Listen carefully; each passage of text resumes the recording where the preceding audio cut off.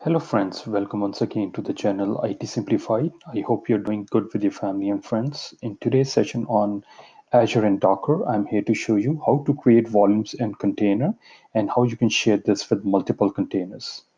Like the previous two sessions, I'm using the same instance that I've used, and this instance is running on Azure.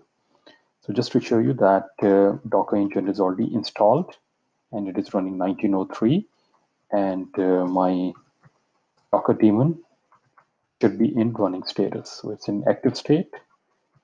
Let's get started, and we'll start with creating a Docker file. So if you remember in the last video, you should know the command.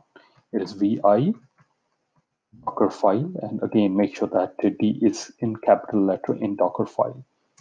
We'll hit enter and press I on your keyboard, and you'll be in the insert mode. I think I was doing again something on this. So what I'm going to do is I'll just remove this. You should not see that if you're doing for the first time. The first command I want to use is from, and which base image I want to use. I want to use Ubuntu, and you hit enter. And the second command I want to use is the volume command. So to create volume, so volume has to be in capital. We'll start with bracket and with inverted commas and / and I will name this volume as volume 1. The inverted commas back and close this bracket. At this stage, I can press escape on my keyboard and colon WQ to come out of this. So we have created the Docker file. So the next command is to build an image from this Docker files. And the command for that is Docker build, and we'll tag this, say my image, and you hit enter. Actually, one mistake I did. I want to be in the current directory. So you can give space and you give a full stop or add dot. And you can see that now it is building my image. So it was a two-step process. First of all, it pulled that image, the Ubuntu image, and secondly, it also added the value that we added while we created the Docker file. So let me just clear this. And the next step after we have created this image and added that volume is to create a container, right? So let's go and use a command. It's a Docker run command. So it will create the container and also make sure that it's started. So Docker run it -- name, and what is the name of the container I want to give? Feel free to give any name. I'm going to name it C1, and the image I want to use is my image with bin and with bash. And you hit enter. So you can see that the container was created successfully. If I go ls, you can see that the volume 1 has been added here, right? So let's make some changes to this volume 1. So I'm going to type in cd volume 1, hit enter, and we're going to add some files into this. So for that, you'll use the touch command. So let's add a file 1. And now if I do ls, you can see the file 1 was added successfully. So let me just come out of this.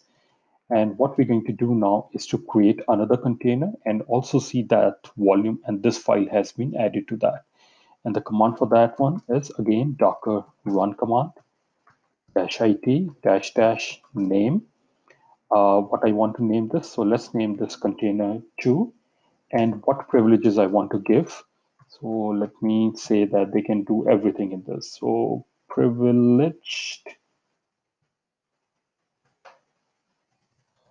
we can get the spelling right.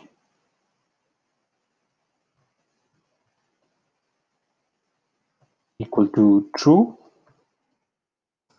-- volumes from, and you need to give the name of the container from where we want to this volume. So the name of the container is C1, the image is Ubuntu, and same thing, bin bash, and let's hit enter. So yeah, you can see that the container was created successfully. So if I do ls, you can see the volume is shared. I can see the volume, and does it has the file which we created? Let's check that too.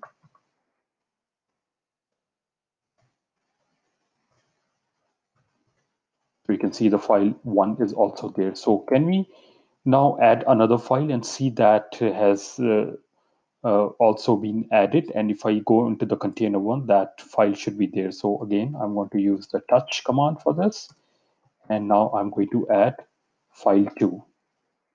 Hit enter. Now if I do ls, you can see that I have 2 files. So now if you want to cross check on the container 1, let's do that. I'm going to exit from here. Because when we exit the container 1, the container 1 stopped. So what we're going to do is we'll be starting that container. So the command for that one is docker start container 1. So the container 1 was started, and let's go inside this container, and the command for that one is docker attach container 1. Now let me do ls. Yes, volume 1 is there, but is the files, so the file that we changed, so file 2, that should be there. Let me just check that by going to volume 1. Now if I do ls, so here you see I have both the files. So I have file 1 and file 2. So in this video, we saw how we can create volume and how we can share that between multiple containers by using simple command. Hope you found this video useful. Thanks for watching. Have a good day.